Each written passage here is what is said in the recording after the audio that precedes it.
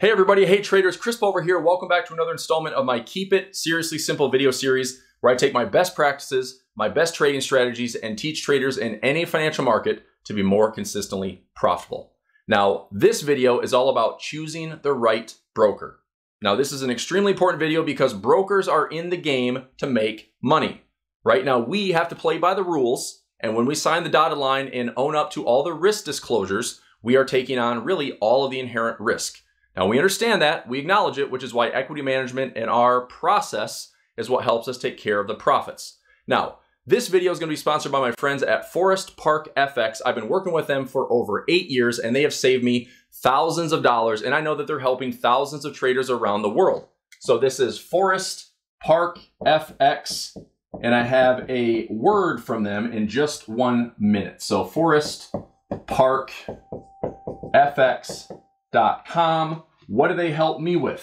Well, I have rebates that come from all of my brokers. That means that when I place a trade and I have to pay the spread and I have finance and commission charges, a portion of that comes back to me, the trader.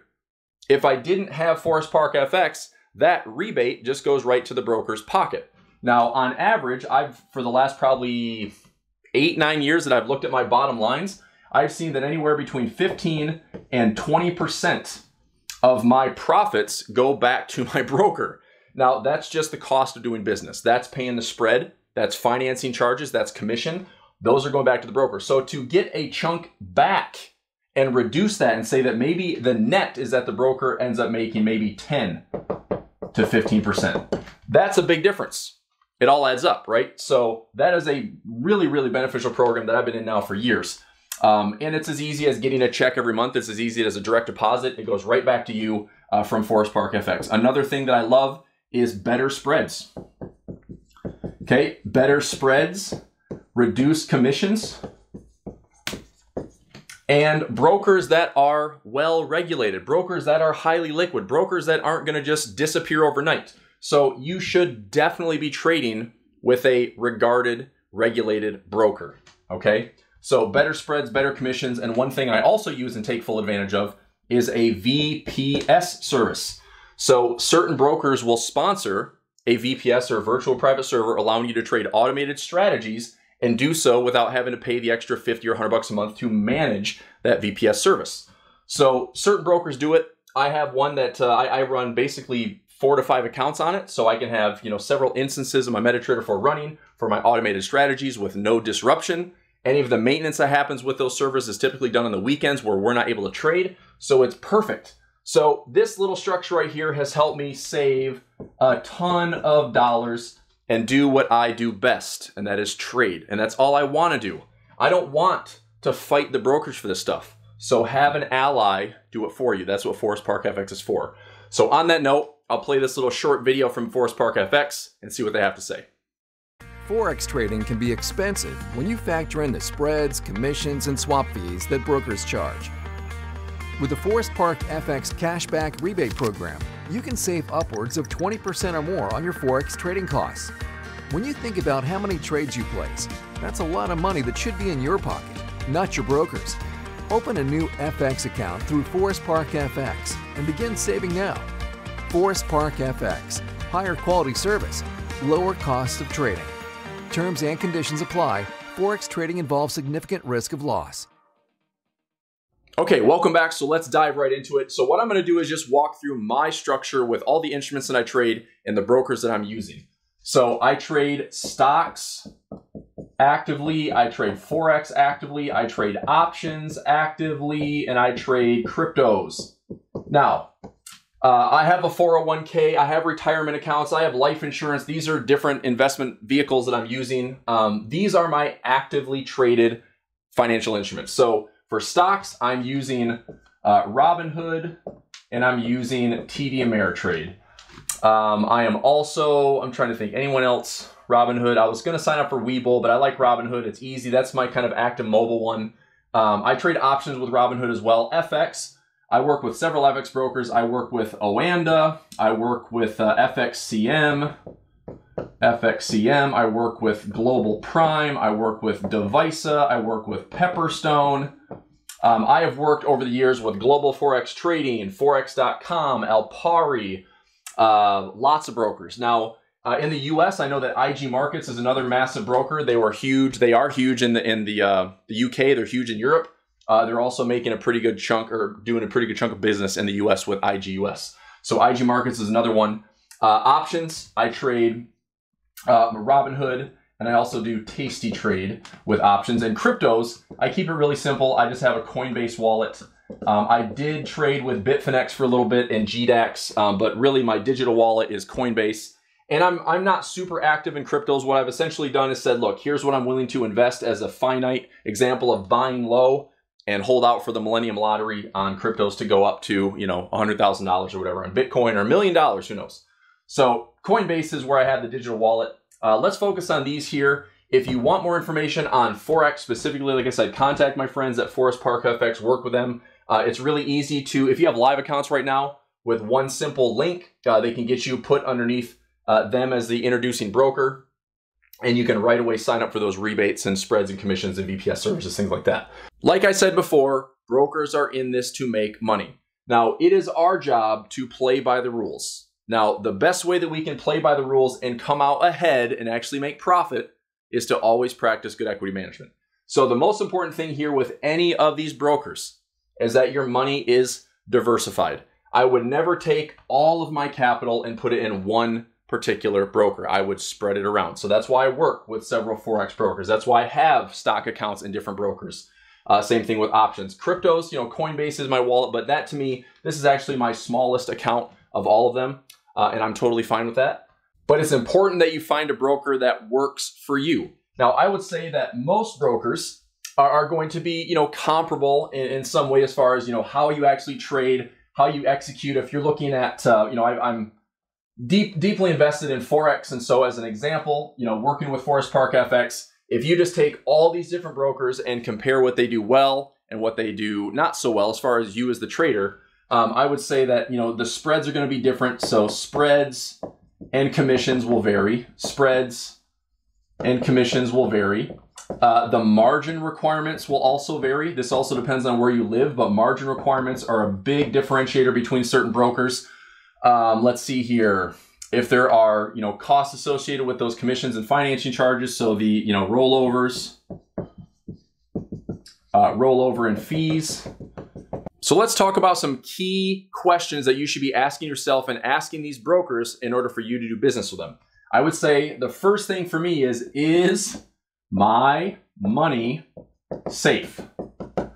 If you are dealing with a broker in any financial instrument that seems a little shady, that seems like they're offering something that seems a little bit too good to be true, they're giving me a bonus, they're giving me an incentive, they're giving me extra money to put in my account if I do this, there's usually a string attached to things that sound too good to be true. So is my money safe? Number one, every broker you work with should be regulated. If you're working in the Forex industry, especially, I would say you want to have the US, the UK, and Australia. Those are the top regulatory bodies in the Forex world. If it's not a broker that's regulated in one of those three areas, I would not use them. Now, why is that? Because those are the type of brokers that offer you 1,000 to 1 leverage, which sounds amazing. Look at this. I can take this tiny little account and just over leverage the snot out of it in order to make some dollars. That broker also says, hey, you trade X amount of dollars, you trade X amount of standard lots, and we'll throw in an extra $1,000. You're probably going to lose that money because they're encouraging you to over leverage. They're encouraging you to trade, you know, really capital that you have no business trading. So if it's a regulated broker that has that type of leverage, fantastic, but most of them do not. So don't fall for the bonuses, right? We'll give you extra dollars. We'll put in an extra $500 in your account. We'll put an extra $1,000. Usually the strings attached are you have to trade X amount of volume. You have to put in, let's say $1 million in volume for the month. There's a string attached to that. That means if you want to trade small, you might not be able to do that. It would require X amount of trades per day. It's just stupid stuff. You should be in control of when you trade, what you trade, and how you trade. So work with a broker that allows you to do that. All right. So like I said, if you have any questions on this stuff, contact Forest Park FX, especially when it comes to Forex trading. Now, when it comes to stocks, same thing, regulated. Is your money safe? That's the first question I'm going to ask for anything. Is my money safe? You know, Robinhood was an interesting switch. Now, Robinhood is also in business with tons of different hedge funds and large investment banks. And so is the money safe? Yeah. Am I putting in, $1 million in Robinhood? No, it's diversified. I have, Charles Schwab. I have a John Hancock. I have Northwestern Mutual. I have TD Ameritrade, Robinhood. I mean, these are my kind of retail accounts that I trade. And then I have other investment vehicles that are working kind of more passively. Once you've done your homework and a bit of due diligence and determined that your money is safe, now it's time to focus on the task at hand, which is trading. Now, for me, I tend to also look at my broker for their platform and their technology. Okay? So, is it easy to use? Is it visually friendly? Is it intuitive? I don't want much of a learning curve when it comes to me placing trades. For example, I know that there's a ton of traders that love and respect interactive brokers, NinjaTrader, any type of broker platform that allows you to trade multiple instruments. That's amazing. But I don't really want much of a learning curve. I don't want to have to spend 2, 3, 4 weeks navigating all the tools, figuring out how to use it just to place a trade. I know what I want to do. I want to buy low, I want to sell high, I want to make profit. Now, to do that, it shouldn't be a learning curve for me to accomplish that. The next question I'm asking, and this is probably the most important one, and if you have any other questions on any of this stuff, please, if you're a Forex trader, contact my friends at Forest Park FX. They also can help you set up with certain tax services as well, or get you into the right references and resources to better structure yourself as a trader. The most important thing for me, and I'm not even going to write this down. I'm just gonna write it in all capital letters. Okay, broker. This is my main question for you. Okay, does the broker help you or hurt you when it comes to your trading process? What I mean by that is, do they make it more difficult to be a trader, or are they fine with it? The way I look at it is this, okay? Over the years, I have found the way to make some profits. I'm a pretty consistently profitable trader, okay? So if I'm making profit for myself, I know that if I'm generating trades and I'm churning volume and I trade a fair amount of capital, I know that my broker is also benefiting from that. Is the broker to my relationship okay with that? Is that a win-win? Because if I'm making money, I'm happy. If my broker's making money because of the spreads and commissions and the cost of doing business, if they're okay with that, then it's a good relationship. When I discover that the broker is trying to hurt my process, I will jump from that broker. Case in point, if you've ever dealt with a broker that has brought up compliance, if you've ever dealt with a broker that has said, you need to liquidate these positions, you need to stop doing this, you need to stop doing this, if they're giving you ultimatums and threatening to have you close positions or liquidate your positions, unless you're doing something incorrectly like over margining, right, and you're over leveraging, that's obviously within the rules. But I'm talking about, okay, they're going to migrate servers and you have to close all your positions. Well, if they gave you a heads up 4 weeks ago, that's fine. But when I'm talking about like 24 hours, 48 hours, and there's nothing you can do about it. If a broker is, and it's not just a one-time thing, like this is happening maybe on the regular. This is happening where I've had, a broker send me a nice compliant email saying, we recognize that your activity is not to our liking. So in doing so, we're going to give you a warning or threaten to liquidate some of your open positions because this keeps happening. If you've ever had any FIFO errors for US trading, is the broker threatening to close your account or freeze your account? If they're making it more difficult for you to trade, find another broker. And that's why I said work with someone that can help you find the best broker for you. I know how I trade, all right? I'm not a high frequency trader. I don't turn tons of volume, but I do know that I'm trading a fair amount of capital. I make pretty good money, and I know that the broker benefits from that. And if they just don't bother me, I will stay with that broker and never ask any questions. I have a process. This is what I do for a living. The broker should be happy with that. Now, they're still going to get 15 to 20% from me just by doing business on average. Now, I'm taking a chunk of that away, but that's part of the relationship that they have with Forest Park FX. But this is an important deal. This is the trade-off. If they're trying to make my life harder, I'm going to find another broker. And that's why in Forex, I've had like 8 different brokers. Okay. I'm with Oanda and Pepperstone and Global Prime. I'm with brokers that for the last several years, they don't bother me. I just trade, They do their business, I do my business, and we coexist, right? I don't like brokers, but it's a necessary evil. But if they don't disrupt my process, I'm fine with that. So, questions. Is your money safe? Make sure that you're using a regulated broker. Make sure that your money, whether it's up to a certain amount, if you have to have multiple accounts and spread it out through multiple brokers, that's fine. But is your money safe? Is your broker going to close up shop? They should not be doing that. Obviously, if it's a US, UK, or Australia regulated broker, that's the highest label regulatory body. So that's going to be the top tier right there. Leverage and bonuses and just kind of the smoke and mirrors, like, does it sound good, too good to be true, like I said?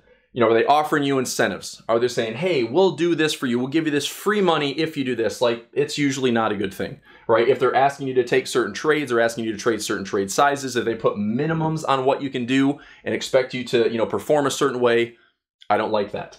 Platform and technology, it should be easy, intuitive. Most importantly, this is the big one. Does the broker make your life harder or easier? Can you just coexist? You do what you do in trade, and the broker enjoys that relationship, and they know that you're not going anywhere, right? I mean, if I can trade until I'm 90 plus years old, I will do that. And if I do it with the same broker because they never bother me, I'm totally fine with that relationship, okay? So I'll leave you with this. This is a really important video. It's obviously very informative, kind of a big public service announcement, but finding the right broker is critical to you doing business as a trader. It helps your bottom line a ton. And my friends at Forest Park FX have helped me save tens of thousands of dollars just in the last 5 or 6 years. They are instrumental to what I do. I would highly recommend that even if you are a beginning Forex trader, or you've been in the Forex business for a long time or been trading for a while, contact them and work with them. If you have live accounts right now and you're not working with Forest Park FX, get with them. It doesn't disrupt any of your trading, and you're going to see rebates, you're going to see broker-sponsored VPSs, better commissions and spread, and improve your bottom line, because that's what it boils down to. We trade to make profit. If that broker allows us to do so and doesn't make it harder for us, that's going to be a broker that I would like to stick with. Okay, so that's it for today's video. I will see you in the next Keep It Seriously Simple video series. Take care.